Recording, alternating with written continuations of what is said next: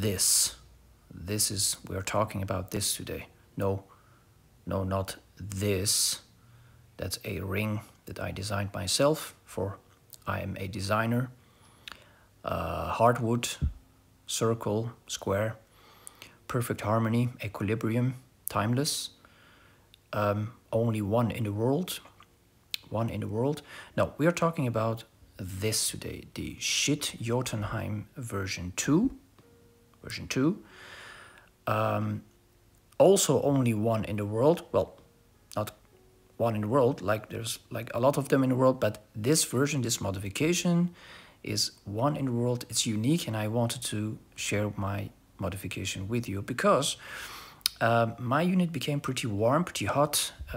As we know, heat is the biggest enemy of electronics. And if you care about life expectancy, and if you want your equipment to last a very long time, also in the summer or when listening really long listening sessions, then these things become pretty warm and even hot in my case.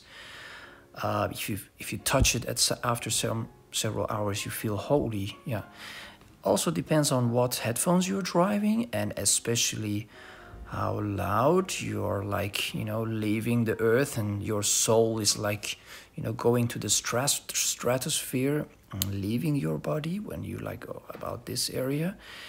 And after some time, this unit has very difficulty in, keeping catapulting your soul into the stratosphere. It becomes very hot and warm at a point where, I wonder how many years in the future this equipment will last. Yet remains to be seen. But one thing that you can do, of course, what I did, I opened it up, I installed several copper heat sinks on the most left transistors, because according to my heat sensing camera, the board was like 2 transistors here way on the left have the highest heat dissipation, have the highest heat generation, and the rest is like overall same kind of heat signature. And but even if you install copper heat sinks on these units, the biggest problem is over time the jacket needs to ventilate. And by factory design, these holes were made on this part of the amplifier where there is the output channel driving the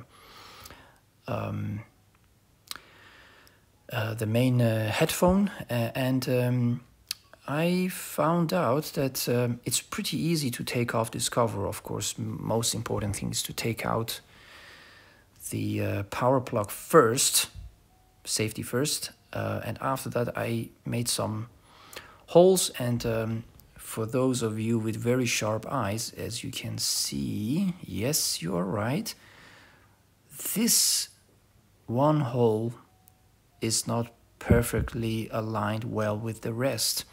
That's because my steel drilling bit swirled around a little bit and wandered off a bit, and as you can see, it's not perfectly aligned with the rest. But in any case, I'm really like the end result. I showed it to some of my friends, and they said, holy shit, we like your hand-drilled holes much better than the authentic original factory drills by Schiit Audio. And that was a nice compliment, that if you do something with your own bare hands as a designer or not, that people think that it is much more functional, much more beautiful than the actual masterpiece designers that for some reason put all the heat sinks next to each other within a really tiny area where the most heat dissipation is like.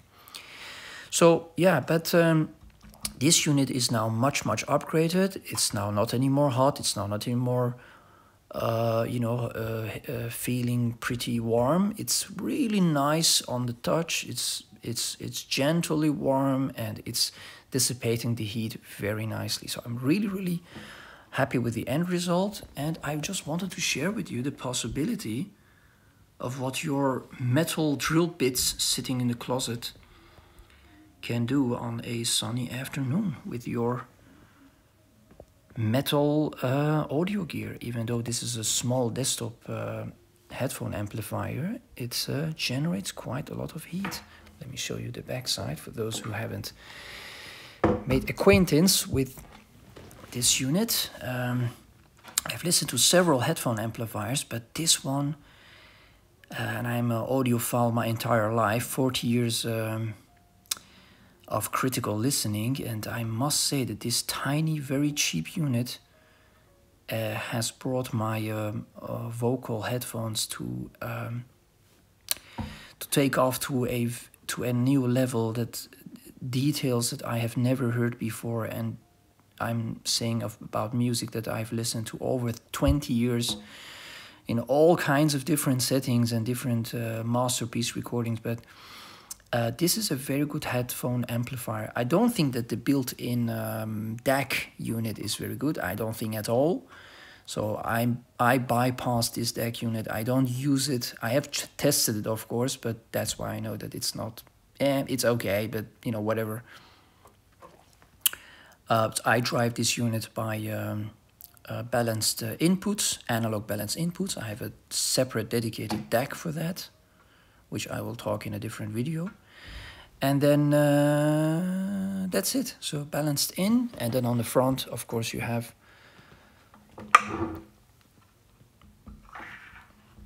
several options that other people have covered extensively, so you can find more about it. But if you do start with this is my own personal design. I chose to do some things here and then some things around, maintaining a square. So I respected the line here, and I respected the line there, and then like kind of continued leaving a space around the logo. But of course, this can be done in many different ways, as designers will tell you. So if you would do it, how would you do it? And do share your result with me. Always remember to take out the plug and take off the casing. Don't start drilling like this because the drills will go into it. But just saying, take off this cover, unscrew the button. If you want, if you need instructions, maybe I should make a different video about that. Also, I'm going to make a different video about how I think this sounds compared to others, but this one is just more about the modification I wanted to share with you, and see what you think of the end result. Lastly, I'll show you some more